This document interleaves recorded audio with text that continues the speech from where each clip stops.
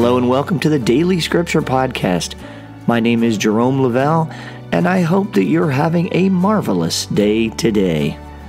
Today we will be looking at 2 Timothy chapter 4, verses 10 through 17. Beloved, Demas, enamored of the present world, deserted me and went to Thessalonica. Crescens to Galatia, and Titus to Dalmatia. Luke is the only one with me. Get Mark and bring him with you, for he is helpful to me in the ministry. I have sent Tychicus to Ephesus. When you come, bring the cloak I left with Carpus in Troas, the papyrus rolls, and especially the parchments. Alexander the coppersmith did me a great deal of harm. The Lord will repay him according to his deeds. You too be on guard against him, for he has strongly resisted our preaching. At my first defense, no one appeared on my behalf, but everyone deserted me. May it not be held against them. But the Lord stood by me and gave me strength, so that through me the proclamation might be completed, and all the Gentiles might hear it.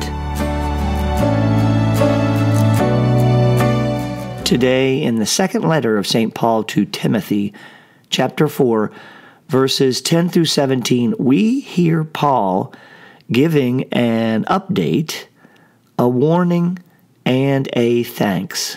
Today's scripture is taken from Paul's second letter to Timothy, a man who Paul converted who was of mixed Jewish and Gentile race.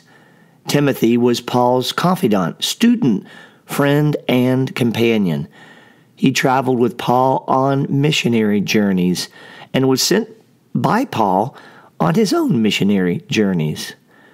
Today's passage is so fantastic for me to hear. It is detailed, it is intimate, it is exactly the kind of letter that one could send today, except maybe we would see it in the form of an email or text. As I read these verses, what I hear is an update, a warning, and a thanks. He gives an update. It is clear that he gives lots of details in this letter. Folks who have left him, who to trust and who not to trust. There is a request to bring him specific personal items, his cloak, the papyrus rolls, and parchment. He gives an update in almost an informal and chatty way. He also gives a warning. He speaks of the coppersmith and his work against the movement, how he is a threat not only to Paul, but then Paul warns Timothy to avoid him and not trust him. He gives a warning. And he also gives a thank. He speaks that although others have abandoned him, the Lord stood by him, giving him strength. He is saying, thanks be to God. He gives an update, he gives a warning, and he gives a thanks in this incredible letter to Timothy.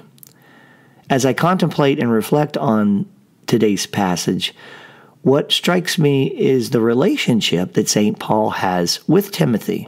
In seeing and hearing the context and style of this letter, I learn things about that relationship. I'm sensing things, I intuit things about that relationship between the sender and the receiver. And what do I see? I see brothers committed to their work, committed to walking together, committed to supporting each other, sharing their lives and their love of God with each other. I'm imagining 2 men who take turns being good listeners and good talkers. There's trust, support, and yes, love in this relationship. You might ask, the verses of this letter tell you that? And I would say, yes, it does. In Paul's update, in his warning, and in his thanks, I hear this. And that has me thinking about those that are Timothy's to my Paul in my life, those that I would give an update, a warning, and a thanks to in a conversation. Those that in our relationship we build each other up, we support each other, we share our faith walk with. This may be your spouse, your best friend, a person at work, old friends and new friends. Today, I want to thank God for all of those Timothys that He has placed in my life. We support and are committed to each other. We to them and they to us. Today I'm thinking about and praying for my Timothys. My life and my faith are both better because of them. Today in Paul's letter to Timothy, he gives an update, a warning, and a thanks. Maybe today is a great day for all of us to reach out to our Timothys and connect and thank them as well. Thank you for joining the Daily Scripture Podcast. My name is Jerome Lavelle, and remember, our word of the day is thanks be to God for all of our Timothys. Until next time, be well and be blessed.